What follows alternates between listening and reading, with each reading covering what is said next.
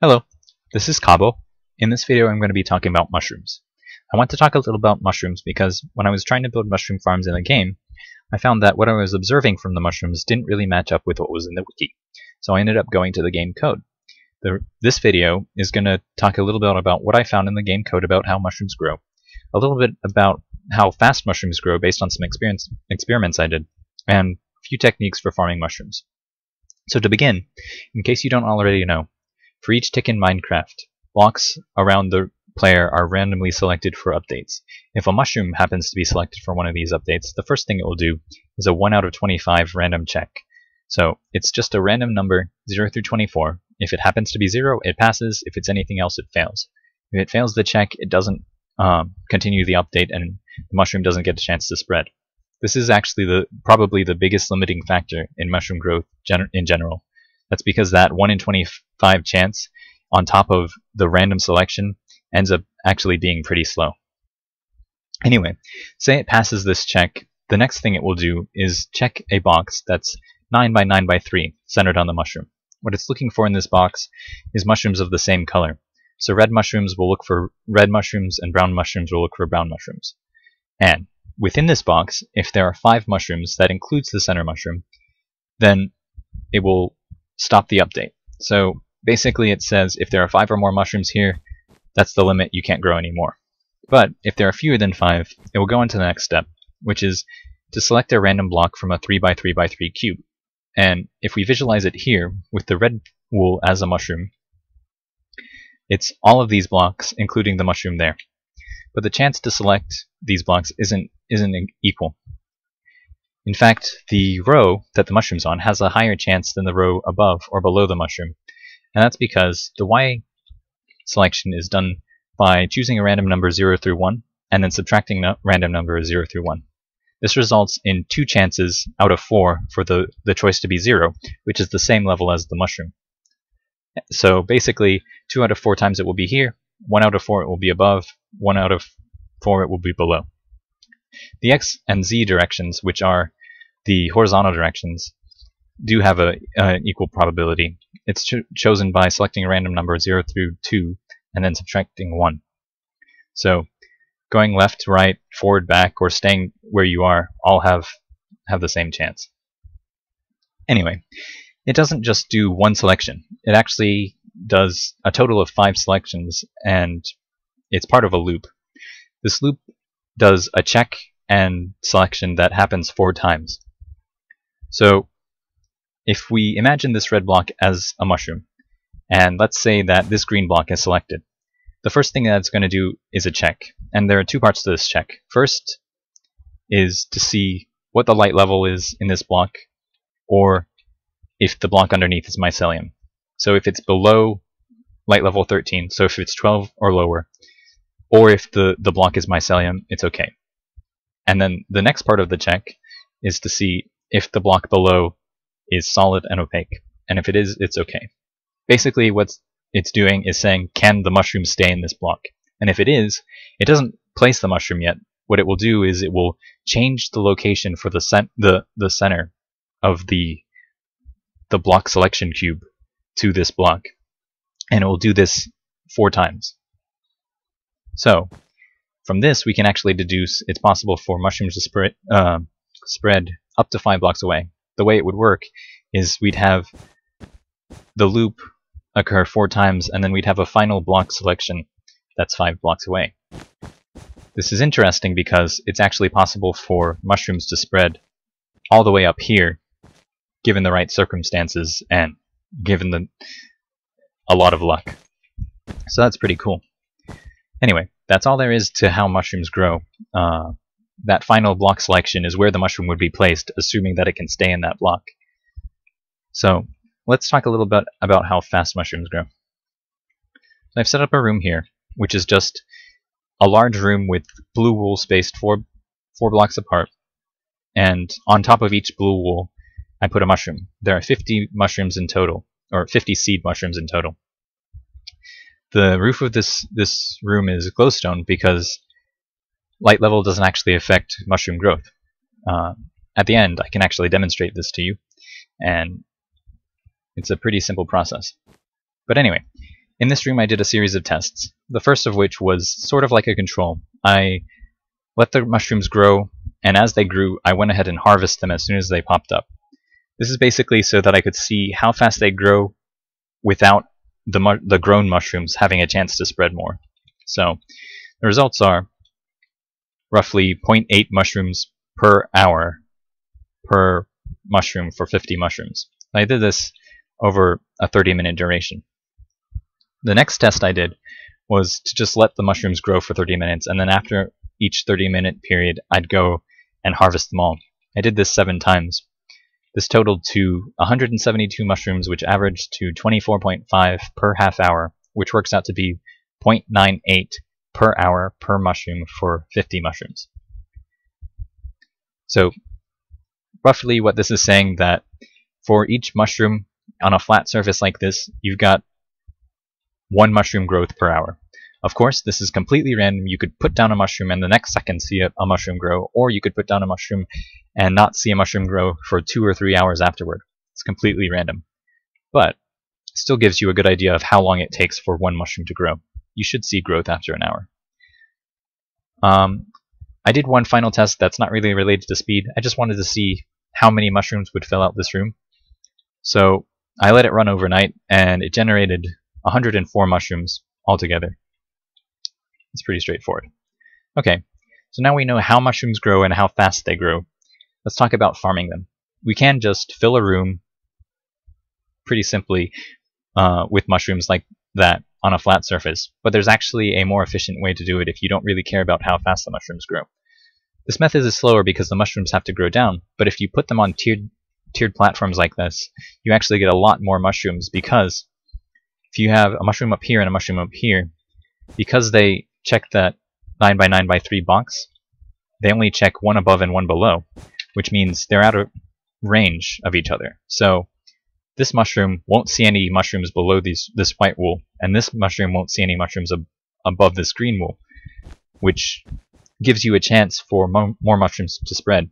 And this is an example over here. You can see there are a lot of mushrooms surrounding these seed mushrooms on the top of these platforms. This is a 36 by 36 area, and there are 16 mushrooms. They're alternating color, and by comparison, here's a 36 by 36 area with 16 seed mushrooms alternating in color, and you can clearly see the large difference in numbers. That one hasn't spread any, but still, it's quite a few fewer. I did let them run overnight and harvest them once, and found 87 from this one, from that setup, and from this setup 174. So it's clear if you want more mushrooms, you should stack them on tiers like this.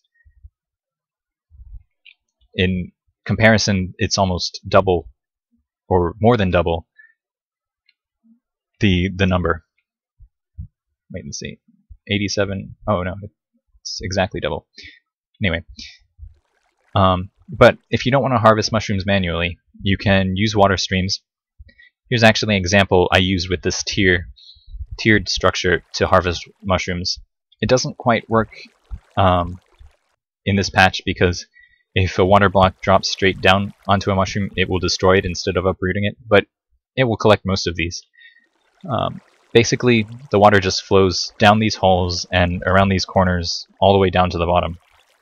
The reason that I have signs here rather than blocks is because if a water stream drops and splits into 2 directions, it creates a patch of still water, and we don't want that because the mushrooms would just get stuck there. So instead I have them drop down to the bottom and fall into this collection canal where they all get funneled to a single point. Anyway, show you what it looks like. Water goes down, pushes up the mushrooms, they fall down the hole, and as it goes through, the mushrooms start falling down, and they flow down and slowly collect over here. Pretty simple, straightforward design. You could probably apply this to this entire area and get them to collect underneath and then funnel to a single point.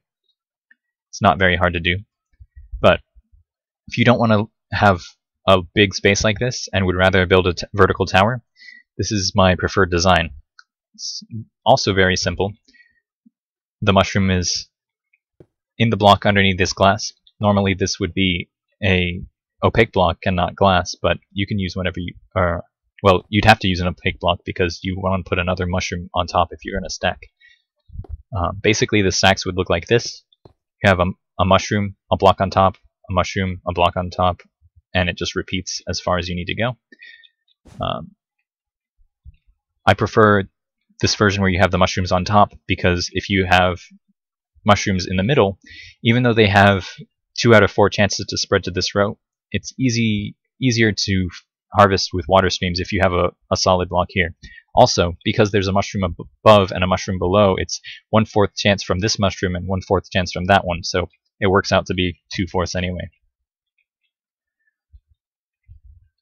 These designs are actually the same concept, same principle, but this one has a 4x4 -2 space for the mushroom to spread, whereas this is just 3x3 -1.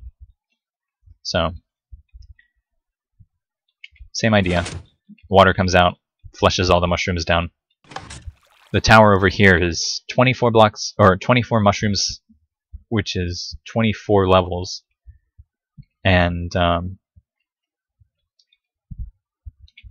it's using the 3x3 design. I haven't harvested it for a while, but when I was harvesting it in 30-minute intervals, these are the results I got.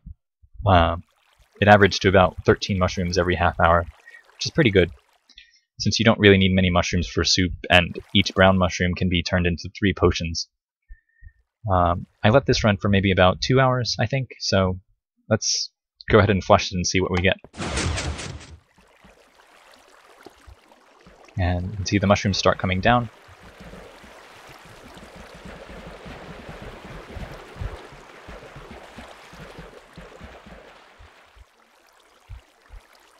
Alright, that sounds like all of them. Go ahead and turn it off.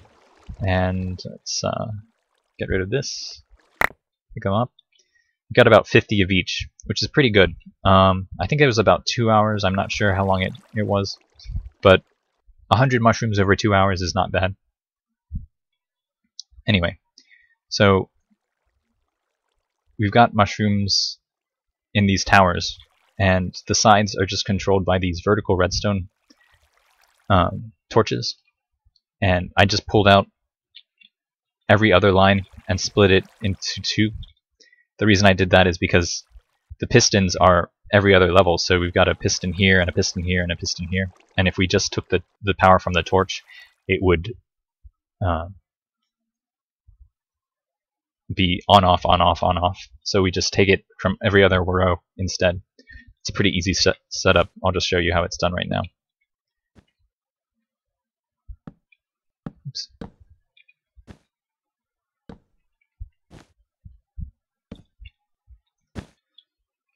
So let's say we want it from these 2, then we'd have a line here.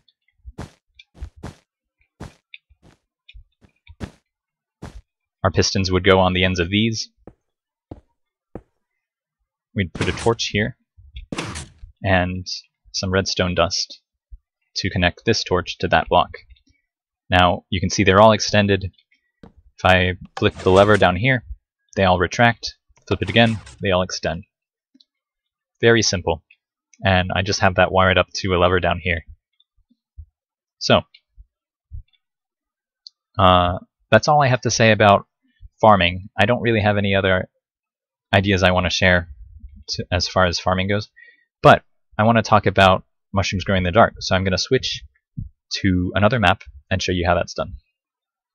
And we're back. So I'm going to apologize in advance for the windowed mode. It's because the recorder that I'm using doesn't support full screen 64-bit Minecraft. I'm switched to 64-bit because 32-bit Minecraft can't allocate enough RAM to handle this gigantic contraption, which is just a huge bud switch harvester array. The way it works is we have a mushroom here, and when it spreads to either of these blocks, it triggers an update from this bud, which self-resets and pulls this block out and drops the mushroom down. It's very simple, pretty easy to build. The block just extends and resets the bud up here and sends a pulse to turn off this, which retracts the piston. And all these timings are set up to allow the maximum amount of time for the block to retract so that I can make sure the mushroom falls down. This array was just created with MCEdit. I just took that and basically copied it hundreds of times. The result is something like 1,048 mushrooms of each type in this array, which is quite a bit. It generates a lot of mushrooms. This is the one that's for light level 12. It's the maximum light level that mushrooms are allowed to grow. I have glowstone on both sides, and as you can see, the light level in this block is 14, so this is 13, and this is 12. You can see a mushroom can be placed. And also the seed mushrooms, there's glass here so the light will pass through. It's 13 and 12 on the seed mushrooms. So the maximum amount of light on both the seed mushrooms and the destination block. And then if we go over here, I have the same array except that it's in the dark. And when I did the tests, it was completely dark, but now that I've reloaded the map, it seems like there's some light glitching through. I'm not sure where it's coming from, but if I go under here, you can see just how dark it actually is. So right here, we're at light level 2. The light's actually coming from a redstone torch behind this piston, so it's light level 3 on the destination blocks. But behind here we have the mushrooms, which are in light level 0. So light level 3 here, and light level 0 on the source mushrooms. So as dark as I could get it, I mean, the destination block could be 0, but, well, I tried my best. Anyway, here are the results for completely dark. After 3 hours of just sitting there, collected a total of 830 mushrooms. And then if we go over here, the same amount of time in the light, which is light level 12, we collected 826 mushrooms. So that's only 4 mushrooms. The same amount of time, just set a timer, came back after 3 hours, and only 4 mushrooms difference out of nearly 830. That's less than 1%. That's like 0.5%, which is not significant at all. So I think this pretty clearly demonstrates that light level doesn't really affect mushroom growth. And I'm going to go ahead and upload this map as well, so you can feel free to test it out and see for yourself, but I'm satisfied with this result. Anyway, thank you for watching my video. I hope you liked it. Please let me know what you thought, and if you think you would like to see more videos like this, please feel free to leave any suggestions and let me know if you'd like me to try anything like this in the future. Thanks again, and bye!